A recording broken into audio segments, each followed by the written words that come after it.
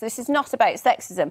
This is about somebody that's not been elected into the position that she is. She is, you know, it's a tough thing to say, but actually women and men can be very devious. They can be very controlling, they can be very manipulative, and unfortunately, I personally believe that Carrie has an agenda and she's trying to get her own opinions and her own way. We didn't elect her to be in that position. So, and I can't have respect for anybody that spends over £800 on a roll of wallpaper.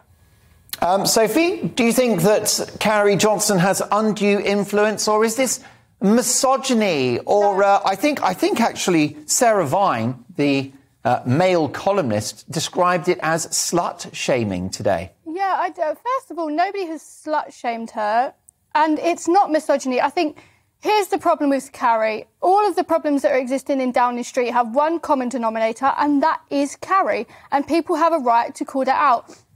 And nobody in the column, Sarah Vine was saying about how people attacked her when she spoke about Michael Gove and said that she shouldn't have an opinion. Nobody has said that Carrie doesn't have a right to opinion. Nobody has said that she can't have a political view. The problem is, if she wants to go into politics, then she should stand for election and people can have a choice whether they want her there. The problem is she's got far, far, far too much power. And that's what people are angry about.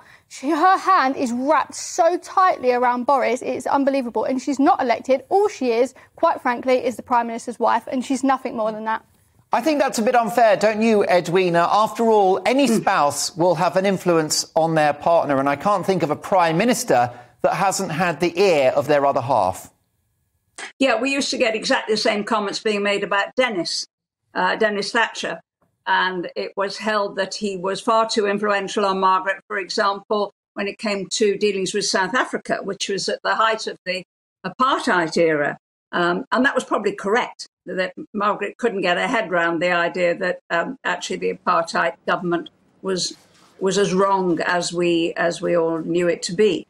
But some of the comments that are made now about Carrie, I think, are really very much out of order.